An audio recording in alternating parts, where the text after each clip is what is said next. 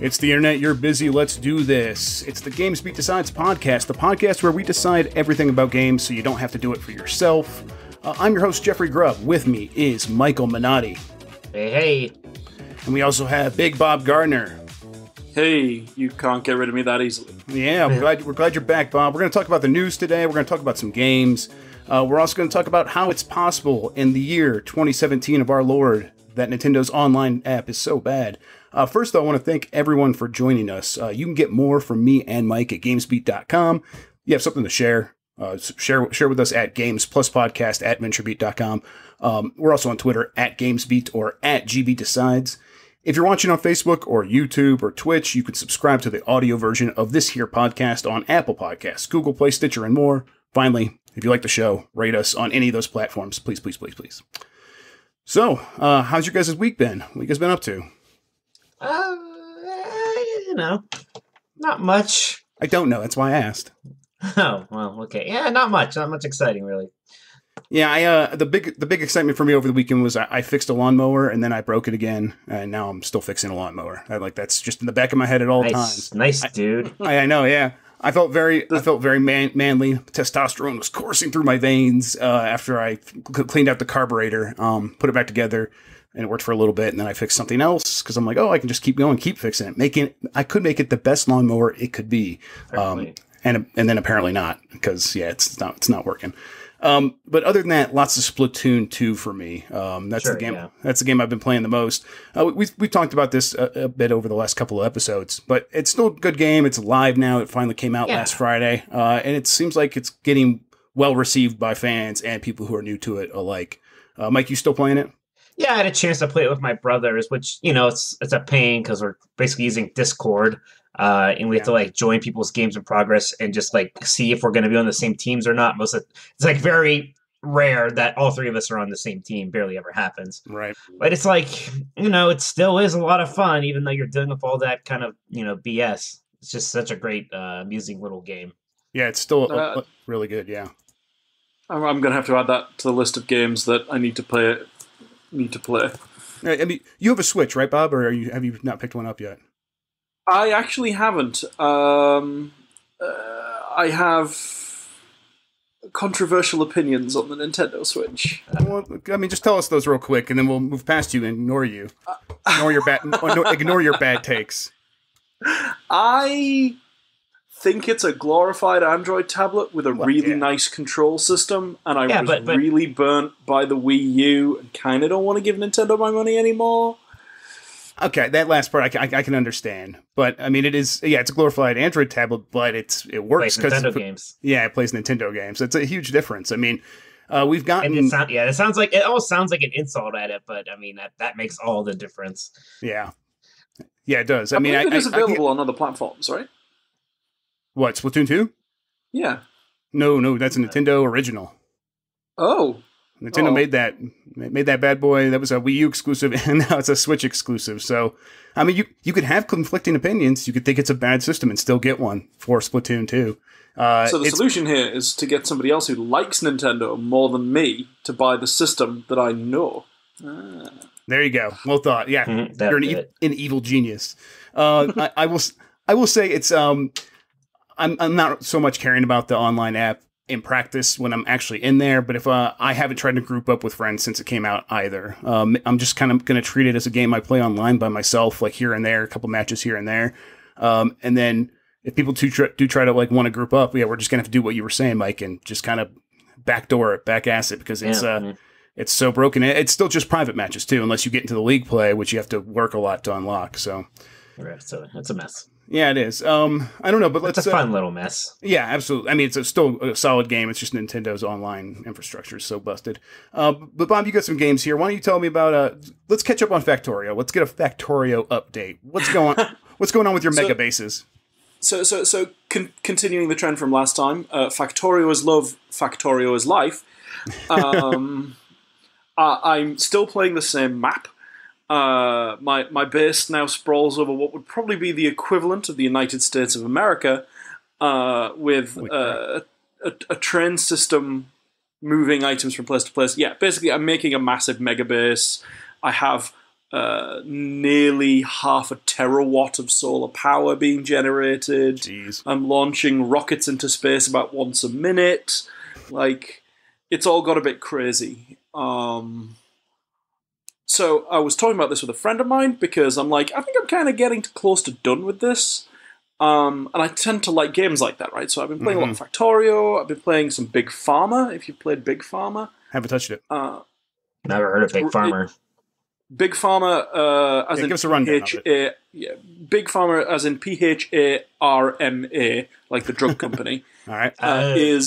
Is a puzzle game, kind of, where you build like production lines to build drugs to sell, and you try and compete against other companies. And it's got this kind of cartoony, almost early Sims, early theme hospital kind of look, graphic style to it. It's really good. It's really fun. Is the gameplay kind of like Game Dev Story or those mobile? I can't remember the name. Kind of. It's like. So you have factories, big factory floors, and you put down machines and you put down conveyor belts to tie them together, and then you like to adjust the values of different raw materials to produce drugs. I promise it's a lot more fun than it sounds. Like apparently every game I play. Yeah. And I was talking with a friend of mine called Malachi, who is a game designer for pen and paper games. And we came to the conclusion that there is a genre of gaming which we don't discuss as if it is its own genre, but is, which is logistics games. Yeah, I was going to say, it sounds like you're it sounds like you're micromanaging the floor itself. That very much is logistics, totally. Yeah, and so I've come to the conclusion that that's a genre of game, and like lots of other games touch on it, but very few are just like, I am a logistics game. So I think I might try and make one just to see whether I'm go right. for it. That's cool. Yeah, I mean, there's definitely something there. I mean, you see aspects of this in sports management sims and things like that. There are some logistics aspects to those things. Even like just the general manager sim that's in like a game like MLB The Show or something like that kind of stuff. Just where you have spreadsheets. But I do like it when what you're describing with Big Farm, where you actually are putting the machines on the floor and the machines have their own variables you can mess with. I like it when it's that level of interactivity still and not just spreadsheets.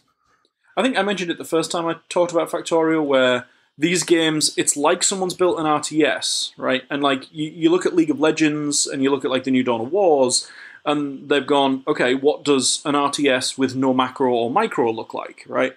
And I feel like these games go the other way. They go, what does an RTS look like with no micro or macro? You know what I mean? So yeah, still playing Factorio. Now on to the point of apparently thinking about it philosophically. I mean, you got to get there eventually. I mean, you can't just put all this time in it and just like forget about it. You got to get something out of it. Right. Other than that, I finished all the core plot lines in Star Wars: The Old Republic. I highly recommend other people do the same. It's free to play. Admittedly, the free to play section of it is a little egregious, but it's worth playing those plots. Egregious in what way? Because I always hear it's free to play now, and I'm not sure. I know you can still subscribe to get bonuses and stuff.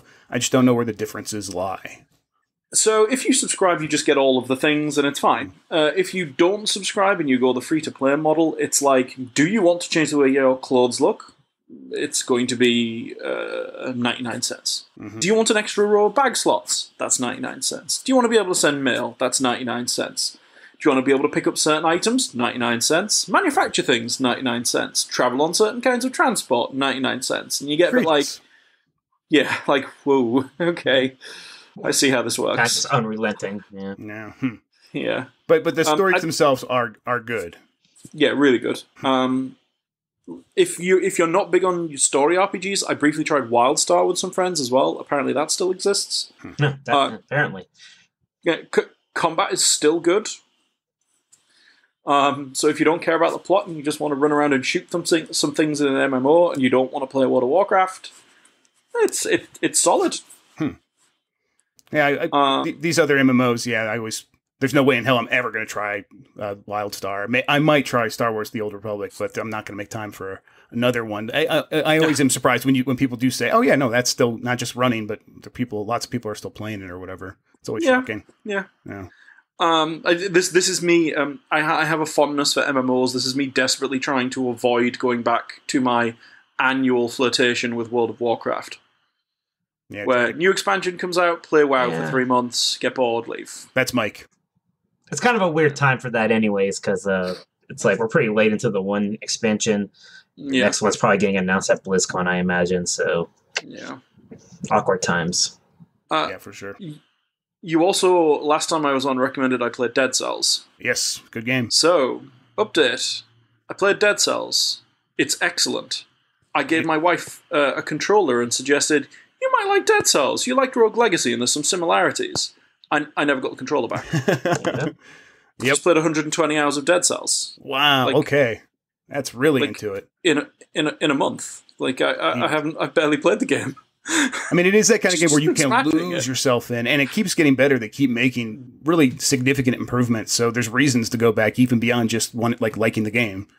So that's good to hear. It's crazy. Huh. Good. Yeah, I'm glad to hear that. And I got kittens. Just thought I'd drop that. Like actual kittens, not the game. Like actual kittens. How many? Real life. Two real life. Jess loves it. Kittens are good. Mike is bad. Kittens are fine. Cats are awful. Cats are great too. Cats are way better than Mike. It's just science. That's great. Do you know what kind of kittens they are? What kind of cats are gonna? Just breed? domestic short hairs. Jet black. Both of them are jet black. Apparently, jet black cats are really hard to adopt. So go and adopt jet black cats, people. Oh, cool. That's good. Yeah, I always knew people were like the black cat thing. People are pretty mean to them, like when they come across them. I didn't know that made them difficult to adopt or something. Yeah, apparently the agency we adopted them to, the home that we adopted them through, were like, oh yeah, we're probably going to have a lot of trouble adopting these because they're both completely black. And we're like, really? And the lady's like, oh yeah, like people would rather take adults than black kittens. And I'm like, Jesus, all right, cool. Okay, they're adorable. I'll have them. Mike's thinking black kittens are awful. I can see it in your eyes, Mike. Black kittens are just as bad as regular kittens. There's nothing wrong with them specifically. Black kitten for Mike 2018. You got a couple other things here, Bob. Let's give Mike a chance, and then we'll get back to your last couple and getting on to the next section. Shin Megami Tensei: Strange Journey. So I guess you found your next RPG. Yeah, my descent into weebness is continuing. Although by Shin Megami Tensei standards, this game is like pretty non-weeby, right? It's not. It doesn't take place in Tokyo. As an international cast, you're like going to Antarctica to like. Okay, it gets a little weedy because there's like a doom cloud that's that's about to consume the world. It's not exactly demons complex. inside it. Yeah. So you gotta stop that problem. But yeah, I'm not super far into it. It's got the typical Shin Megami Tensei tropes of demon negotiating, collecting the demons and stuff. It is kind of nice to see like a different setting for a game like this. It really does feel kind of more unique. And is this on 3DS? Did you mention that? This is DS. They're remaking it, or remaking. I don't know if remake's the word. They're doing something for the 3DS that's coming out soon-ish. But I actually already had the DS version. I kind of wanted to give that a shot, so that's what I'm up to. Yeah, well, I want to hear updates on this one and see if how it fits into your list of Japanese RPGs over the last 5 years or whatever. Right. Well, I like Persona a lot. The only Shin Megami Tensei proper game I played was 4, which I thought was fine, but not great. So we'll see what I think of this one. I got the crossover game with Fire Emblem that I've never played. I might try for the Wii U. I would like to play that, but I'm not going to play it on the Wii U. I know. At some point, they need to make a Switch version of that. Put it on the Switch. It'd be great. Perfect. Be fantastic. I'd love it. Absolutely. I really need to play a new RPG. What's the last ones you've been playing? Have you played anything recently? I mean Skyrim and Horizon Zero Dawn. But so not JRPG. Yeah, that's my specialty. I feel like there's a difference between the Western RPG and the JRPG that kind of makes me feel like the Western RPG isn't what I want from an RPG. Oh. You should just play Persona. You should just play Persona 5 then. That's all you need to do. Yeah, maybe I should try it. I mean, if you want to play a JRPG, that's the one to play right now. Yeah, at least right now, for sure. I miss Final Fantasy VII. I guess I've been playing a little bit of an RPG, Kingsway. That's the one that Stephanie mentioned last week. I played a little bit of E3. I played a little bit more. It's really the browser one, not browser, but the OS RPG. So, Bob, have you heard of this one? This Kingsway game from Adult Swim? I have not. So it's really cool. It is an RPG in its systems, but the way it's all presented is an operating system. So you get like window pop-ups, like letting you know you have quests. Okay. When you go from one town to the other, you like click on the map and you're like, I'm going to go there. There's a loading bar. And that's like that's you traveling. During that loading bar, you might get into random encounters, and other windows will pop up with enemies and the windows might be like bouncing over the screen. And you have to tap on them. It's really interesting, really fun, and I'm happy to say that it does like support a full game, and it's not just like, oh, this is cute. I'm gonna play it for 5 minutes and I get the idea. No, there's like depth here. You really can appreciate like over a long period of time. Like, oh no, this is a full-fledged game. So I'm really happy with that. I haven't like gotten anywhere close to finishing it or anything like that, but I'm definitely going to go back. And then I noticed they also have daily runs. So like even after like you finish like whatever like the quest is or something, you can go back and just kind of do daily runs each day, trying to get as far as possible on one life, I suppose. Which is, I always like that in indie games. Not Splatoon. Spelunky did that for a long time, and I always loved that. So definitely enjoying that. Yeah. You got a couple other things, Bob, on your list before we get to the news. Why don't you go ahead and mark those off, and we'll. Sure. Just a couple of quick things, really. First of all, Overwatch. Still playing Overwatch. A little less than I was. I don't know whether they've maybe changed the matchmaking system or I'm just getting worse. But recently, like, I've been playing quick play, just been getting destroyed. Probably a bit of both. You're probably getting worse and the matchmaking worse. Yeah. I feel like they try and match people based on their level, and like I've played a lot of the game, but I'm still not very good at it. And then they're like matching me up with people who are level 600 in like Platinum League or something, and I'm just getting wrecked. But I'm excited for Doomfist. Yeah, so, have you been, like he's not out yet. When is he out? Like later this week? The 27th, Thursday. 27th, yeah. So I played him on the PTR. He's going to be one of those heroes who's going to be really good if you can play him, and awful if you don't know what you're doing. So I put a couple of reps in him on the PTR because he looks really fun. And I want to be better at him. Mm-hmm. Other than that, I've been playing a lot of D&D, and basically I've had a month of games. D&D as a pen and paper game. I GM a regular fortnightly D&D game, which has been going on for nearly a year now. So that continues. And on that note, I got to playtest a new game called All Their Strengths, which, if you're a kid of the 90s, if you're a teenager in the 90s, will probably be right up your street. It's on RPG now. But basically, it's like Blade, the role-playing game. Oh, fun. But like the movie Blade 1 as a role-playing game, where you make hybrids of two different crazy supernatural creatures and go on stupid adventures wearing long trench coats and wielding katanas. Sounds perfect. While listening to like Drowning Pool or something. Let the bodies hit the floor. Yeah, totally. Exactly. So I got to playtest that, which was really good. It's out now. Mild pitch. But there you go. That's been me. Excellent. Yeah, I think that actually is going to wrap it up for all of what we've been playing. Anything else that you guys want to mention before we move on, Mike? No, it seems like things are slowing down kind of right now. There's some indie things that are hitting. I know we got our Pyre review up today. Stephanie reviewed that, which is a Supergiant game. I wanted to have her on to talk about that, but yeah. Yeah, it seems like people are enjoying it. So, but check out our review of Pyre on GamesBeat, and it's like a fantasy sports game. Yeah, a lot of like really beautiful like hand drawn looking games are like that's like starting to become almost more of a normal thing now. It's like that's becoming the new pixel art. I'm hoping. Yeah, totally. Nice. Yeah, pixel art's great, but yeah, some of that beautiful hand drawn art is what I love as well. All right, let's do it. Let's get into the news. Let's just start at the top with this Pokemon Go Fest. It was apparently beset with glitches, and the company had to refund. I guess was this like a physical event? Mike, do you have any like details on this? I mean, it was taking place at Chicago in their big park. I can't remember the name of it now. Right, but was the event free? Did people like pay tickets to go to this thing? I'm gonna. I didn't know there were tickets. There were tickets, I believe, to go in, and people were like driving in and flying in out of state and stuff. Yeah, and then I guess there was problem getting everybody inside because it was this big venue. And then once they were inside, there was all these people in this one small space. So the cell data wasn't working. Of course. So oops. Yep. So it says disappointed fans will also be offered $100 in the form of the app's in-game currency. So that's on top of the ticket refunds. That's rough. I know why they waited to put this festival together in the first place, but you think if you waited this long, you kind of get a lot of it right. I know these physical events are difficult, especially for a game that lives so much online and requires a connection to the cloud. But yeah, this is rough, and I mean, yeah. So you gonna capture your Lugia?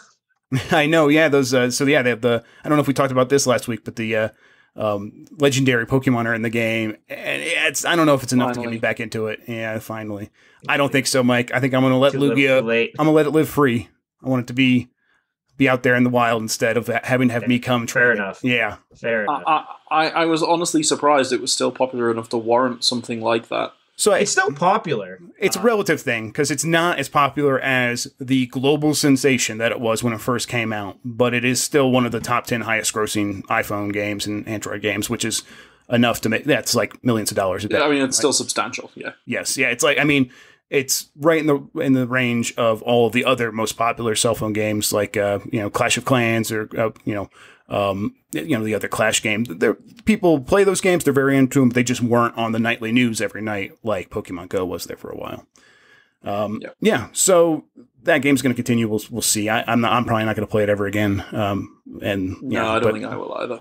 But I'm glad. Well, I'm glad the legendaries are in there. I hope their next event goes better than that.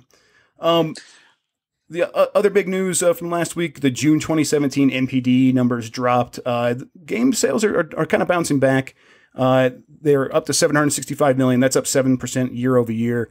There were some bigger releases this year compared to last year, so that helped with that. But also just hardware is selling better, and a lot of that is credited to the Switch.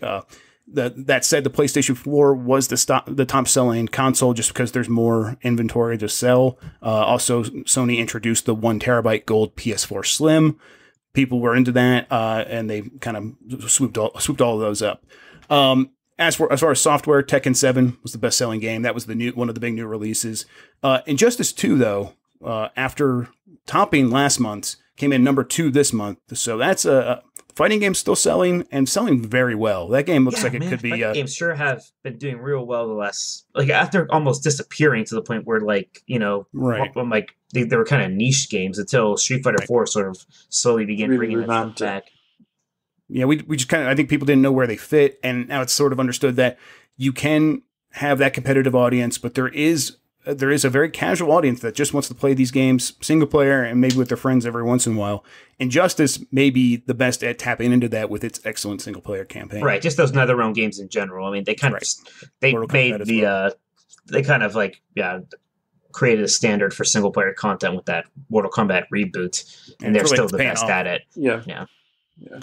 I remember that was the first real fighting game I got back into, was the rebooted Mortal Kombat with the store, like the challenge mode. Yeah. Mm-hmm. I can't remember what it's called, which one it was now, but yeah, they've been really quite playable since. It's just called Mortal Kombat. It came out in 2009. Okay. Yeah. You mean there was the tower mode, and then there was the campaign mode. The campaign mode I really enjoyed, and honestly, I'm not entirely surprised that Injustice 2's been doing so well, because since they released that game, they've just all been really solid, fun games. Right. Mm-hmm. Plus, and this is that stuff with also the DC Universe license, so it helps. Absolutely. The other new games, Crash Bandicoot and Splatoon, were 4 and 5. Crash Bandicoot, I think, surprised even Sony, even Activision, everyone involved in making that. But that game sold really well, and it only had 2 days on this chart. So the period for June was, it only went to the last couple days of June, and only 2 of those days included the sales of Crash Bandicoot, and yet I think this just makes it clear how ridiculous it was that they mismanaged that series into oblivion. Because people like Crash Bandicoot. Clearly. They will buy good Crash Bandicoot games. There's still just a lot of love out for that character, and I think the remakes were really well done. And then I was kind of saying that I was high on it. I didn't know if it was going to sell this well. I'm glad it was, but I think it maybe proves another point I was talking about, how this series does better as a Sony thing. Mm-hmm. And I think they're still going to be tempted to release an Xbox One version or something, and I still think that'll be a bad mistake, but we'll see. We'll see what they do. Yeah. How about you, Bob? Is that kind of a series that you are interested in going back and playing? Going back and playing, not really. Well, just these updated versions, I guess, yeah. Yeah, I mean, I really like them. And talking about my wife again, she really liked Crash Bandicoot too. But honestly, I don't know whether it's the genre or whether it's just the latest set of games from the genre. But for the most part, I've just kind of gone off platformers. Yeah, I mean, I'm still way into it, but I don't think you're alone in that feeling. See, I'm like the other way. Like, I'm like coming back to platformers hard. Like, I spend a lot of time playing just old platformers now and stuff.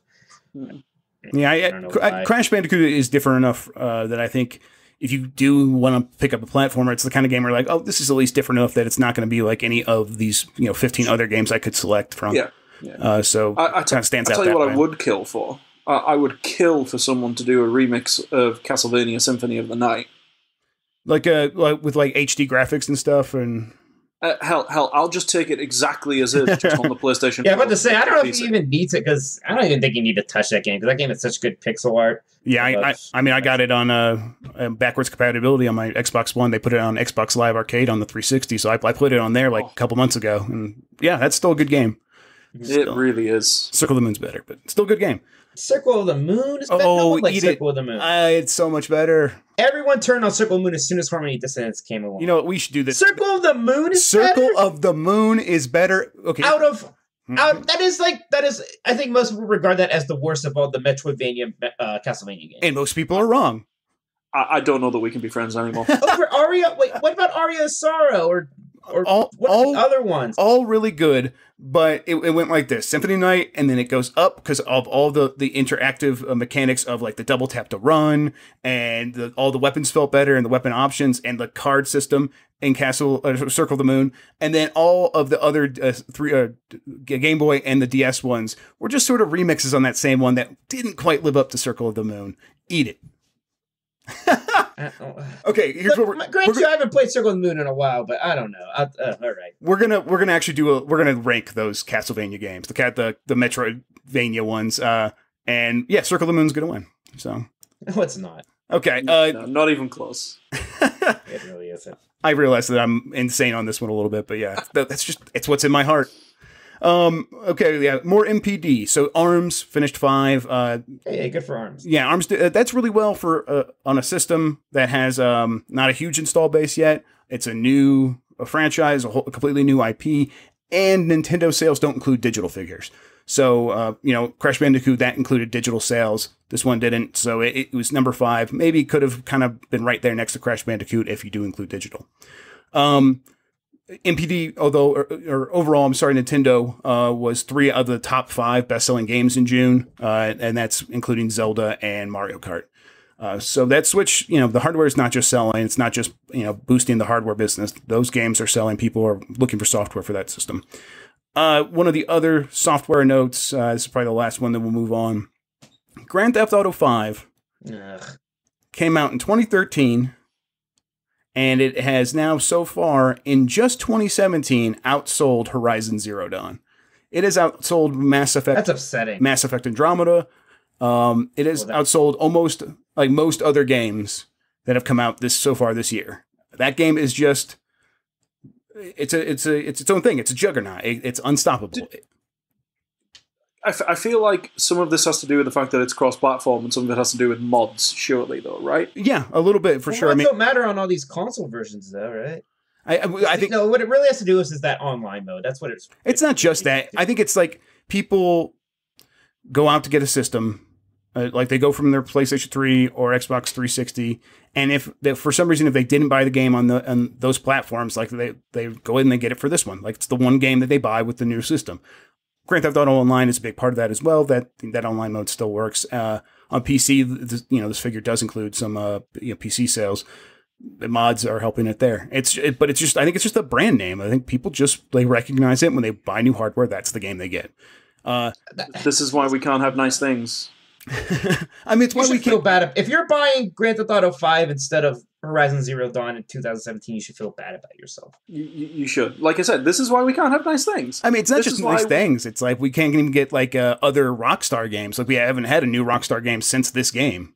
So and we'll be getting instead of getting some new interesting IP, we'll be getting Grand Theft Auto 37 in 50 years' time. because people keep going back and buying the same damn games over and over again. Pardon my French.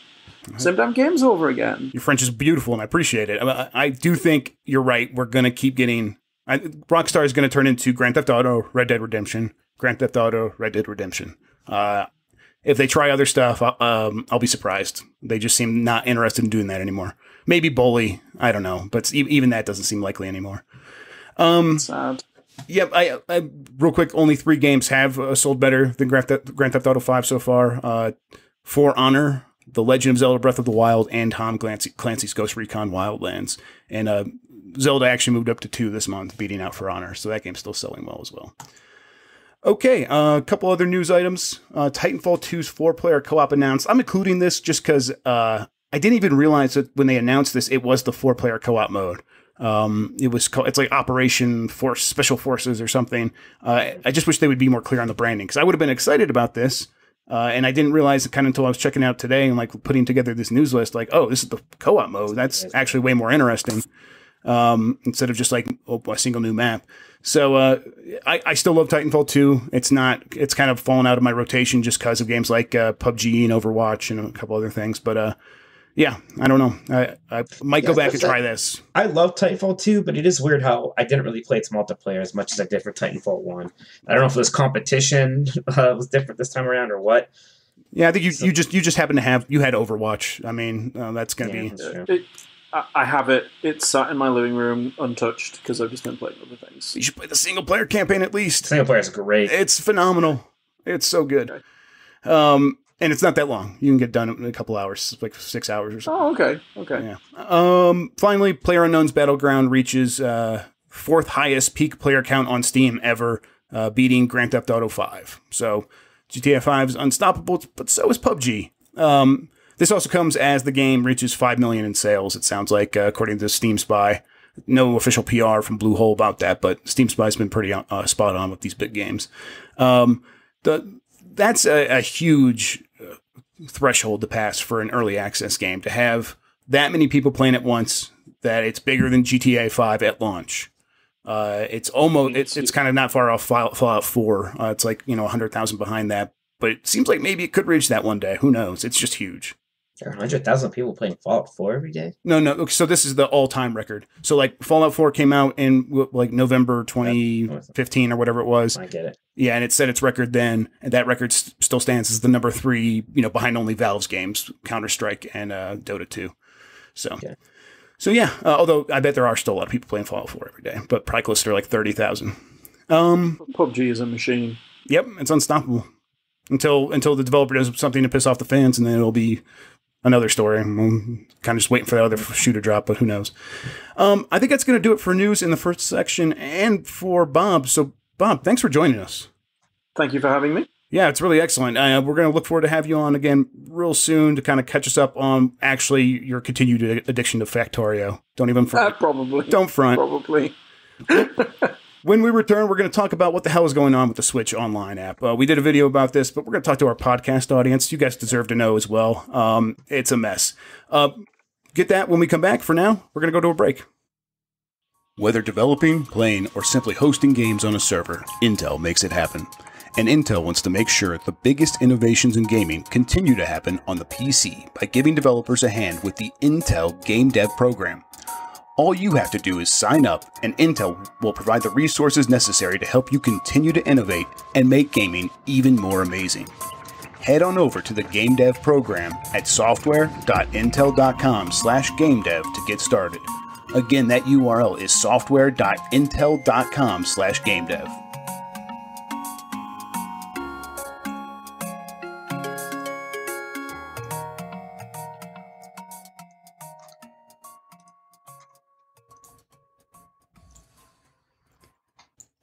And we're back.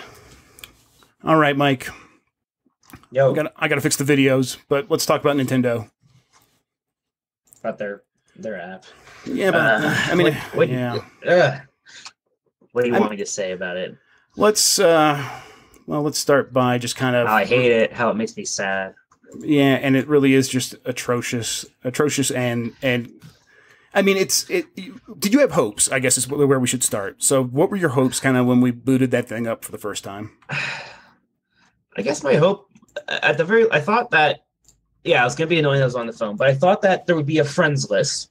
And I would just pick on a person's name and we could like start a group. It would easily like invite people to that group. And when we're in that group, we could then just like, whatever game we wanted to play with each other, we would like be grouped into it automatically. Right. It's nowhere near that. It's nothing even close. So the reality is you get the app. You have to start the group from your game still. So you can't start the group from your phone. That's not an option. So you go to Splatoon 2, the one game that works with it right now. You go to the online group option. I think it's called Online Lounge. You click that. It sends a notification to your phone that has the app already installed and your account signed up. And you click on that, and then you could start inviting people, I think, by sending them a link or whatever on your phone. I think that's already kind of a mess. But then the fact that it just throws you into, and exclusively so, private matches, at least until you unlock league battles, which are unlocked until you reach B- in your online ranking, and that's the rank mode. So that's not even like the level system that's in the casual game. So it's just all of these hurdles and these weird filters and all these weird obstacles that keep you from doing exactly what you want to do. And then the voices don't even sound good compared to anything like Discord, Skype, anything. Yeah. It's just a hot mess. It's just so weird. I really wish I knew how it came to this. How it just went from like, how are we going to do the online stuff? Like, first off, it was probably a very long debate if they were even going to do it. I'm sure a lot of people didn't want to. And then like, this was the weird compromise. They threw out the word like app to like the board or something. And they were like, go Pokemon Go. Oh yes, apps. Good. And I don't know. That's like all I can think of. These people just don't know what's happening. And buzzword. And now we have this. So Nintendo owns 10% of DNA. This is the company that they brought in to help them figure out their online system, to help them build out the back end of all their mobile games, to help develop the mobile games. They spent $185 million, I think, to acquire that 10% of DNA. And it's just it just seems like a complete waste of money, because what has DNA done that Nintendo either couldn't have figured out itself or done better or paid someone else to do better? It just seems like such a dumb investment. Like what did that money go to if this is the online experience you're going to present to gamers? And then, even then, like, not just spending the money, but like what is the purpose of this? Like what are you trying to accomplish? Is it really just working backwards from wanting to protect kids, working backwards from not really having an interest in online gaming in the first place? Or do they have some vision here that we're not seeing? Like, can you imagine anything like that? Oh, Mike, hang on. I think I'm not hearing you anymore, Mike. Let me check, make sure you're in. Oh, you've fallen out of the cast. Okay, hang on. Let me get the audio in here instead. Okay, go ahead and talk.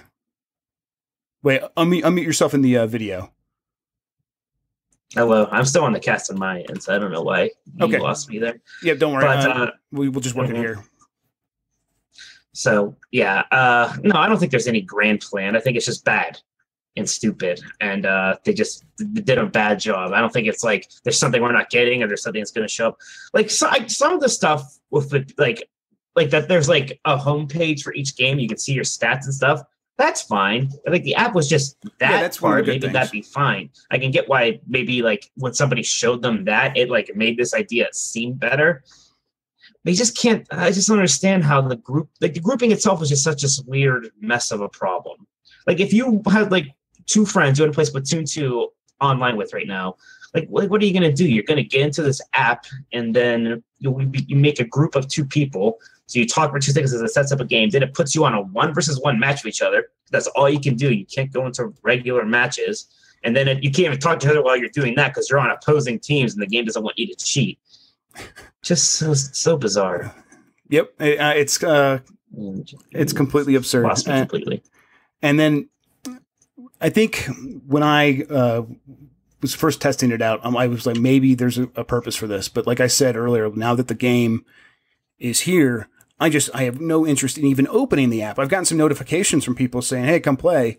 And I'm like, no, I'm going to click on this, and it's just going to put me in a weird private room with you. We're not going to do anything. We're just going to be like, oh, this is broken. Maybe play a one-on-one match, and then go do something else, like break up the group and move on.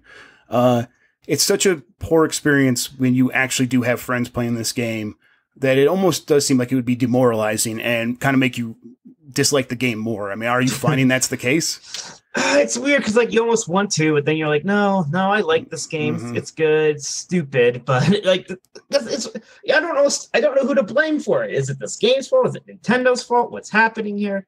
Why is this so upsetting? I mean, it's definitely Nintendo's fault. Yeah. It's a very strange whirlwind of emotions, though. But I don't know. The whole thing is just so freaking bizarre. Like, I don't know how it came to this. I mean, I was saying that maybe beforehand, like, it would be cool if other games use this as, like, their hub for, like you were describing, using the app to look at your stats. You can use it to like change clothes for your character and like buy weapons and things like that. I really like that stuff. That stuff could work. Sure, that's fine. But no one's like, it seems like that's so unnecessary. That's so after we get everything else working, we can maybe do some of this stuff.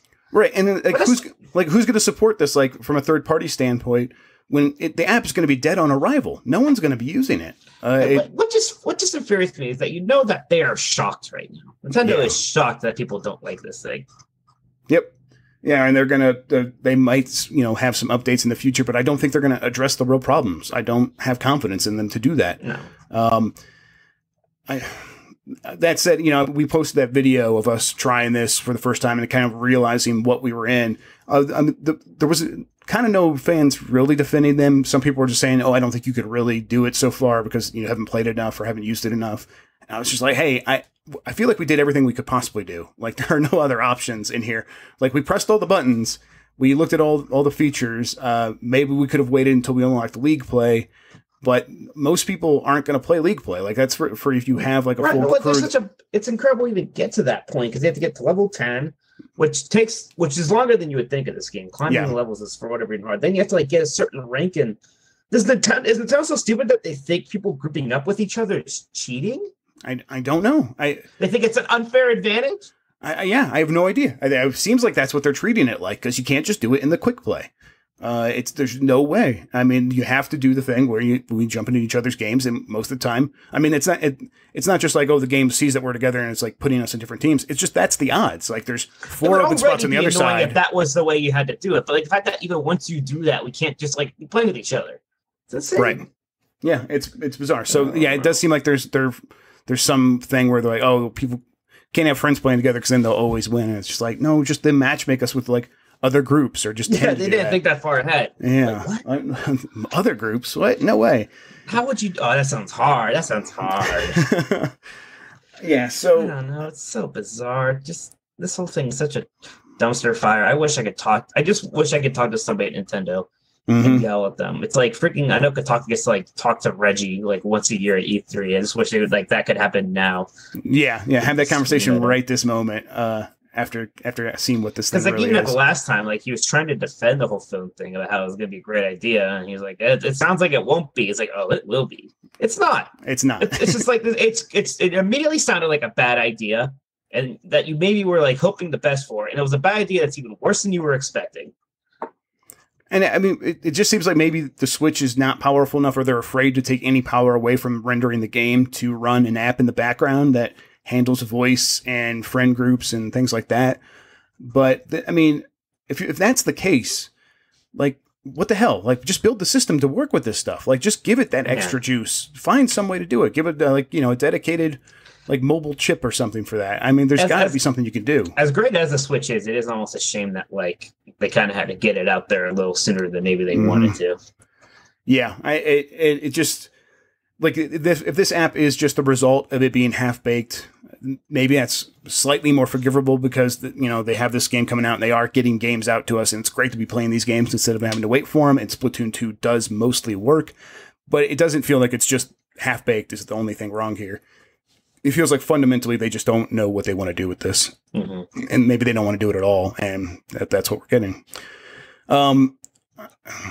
I don't know what this app's going to look like when they start charging money for online play. That'll be rough. I have no idea. The only incentive is going to be some old NES games which Right. are already that's going to be rough. And this was some of the other replies we got to that video, where like the app doesn't cost anything. What are you talking about? I mean, they're just going to charge for online play. It's like, buddy, come on. These are all intertwined features of the online system. This app is almost useless if you're not going to pay that $20 a year. And sure, like it's only $20 a year, and you're going to get classic NES games, and you get to play online with or without your friends. But this app is going to be included in the way that network is sold. And when I like make the purchasing decision, I'm going to be thinking about using this app, and I'm going to be like, man, that sucks that I'm paying for this. They have to improve it though between now and then. I mean, they say they're not going to start charging until 2018 now. They really delayed that. It is a good thing they did make this free version, at least, so that there can be time to do something. At the very least, they got to get rid of this ridiculous, you can't run it in the background of your phone business. Yes. Oh boy. That's insane. There's no way you can charge for it if like you can't like lock the screen while using it to chat. It's insane. Yeah. I mean, it just completely defeats the purpose of having a mobile app. I mean, if you can't use it when the phone is in your pocket, like, yeah, I want to be able to continue talking to people when I'm looking at the Switch screen and not my phone screen. And I don't want my phone to die because I'm using my phone, so I'm probably in a mobile situation. It's just all wrong. It's all so wrong. Like every single aspect of it is wrong. It's like the worst way they could have done. Like you're presented with a series of choices, and every single one of them, they're like, oh yeah, or like it's a choose your own adventure novel, and like they're telling you this: if you choose this, you're probably going to end up in the swamp with the monster, and it's going to eat you, and you're going to die. And they just chose that one over and over and over every time. Strange. Okay. Not this weird like incompetency streak of Nintendo. They should be like what Disney is to movies right now. Like Nintendo should be that to gaming. Instead, it just feels like they're always doing fine or well, or they have these periods where they're struggling, or these periods where they're like doing better. Like sometimes it's weird that Nintendo has to be perceived as an underdog, because they only ever put themselves in that situation. They're freaking Nintendo. You're absolutely right. And it's because of aspects like these where they just don't get certain things, and they're not going to make the effort to try. They don't think they have to. It's hubris a lot of times is what it seems like. And that hubris is what always gets them into these ruts. I don't think this is something they can't turn around or they can't fix. They want to. Yes, that's the thing. I just think that maybe they don't want to put the energy into it in the first place. There is going to be a metric here that they might care about more than, they don't care about what we say or what people online say a lot of times, but I bet they'll care about app reviews on the iTunes store. Yes. So that seemed to bother them with Mario even, right? Since they had a chip on the shoulder with Mario Run. So, and this thing's at 2 stars right now on iTunes, so maybe that'll get them going, if nothing else, of all things. Yep. Maybe that'll make them feel bad. Yeah, hopefully. They don't sell things outside of their own store a lot of time, at least online. So to have to deal with another app review system, it's probably going to be very frustrating for them. And you're right, maybe that'll get the fire lit under their ass. Who knows? Okay, I think that's going to wrap it up, though. I hope it gets better. I want to use my Switch as an online system, and I want to have all the features I have everywhere else. But not yet. It's still a dream. Nope. Yeah. Okay, so what we're going to do now is we're going to say goodbye to everybody. Thanks for joining us. Once again, thanks to Bob for coming on. Love having Bob Gardner on. Mike, first, why don't you tell everybody where they can find you on this here internet? Well, you can find me on GamesBeat.com. I was writing there. I'm on Twitter at Tolkoto. That's TOLKOTO. And I always do the Exploding Barrel podcast every week with my brother. Another kind of a games, general movies, nerd culture stuff. And that's at EBpodcast.com. I'm also on GamesBeat, writing some stuff up there. I have a YouTube page where I sometimes post videos, youtube.com/Jeffrey Grubb. On Twitter, let's see what I am. Oh, we're just moving on with the alphabet. I'm Jeffrey Grug, or Jeff Grug, with G's this time instead of B's. It's not getting better than Jeff Gruff, the crime dog. Yeah, that was kind of the tippy top right there. Jeff Grubb on Twitter. Say hi, whatever. I'll say hi back if I'm not too lazy. Otherwise, yeah, we'll be back next week. Thanks for listening. Open salami.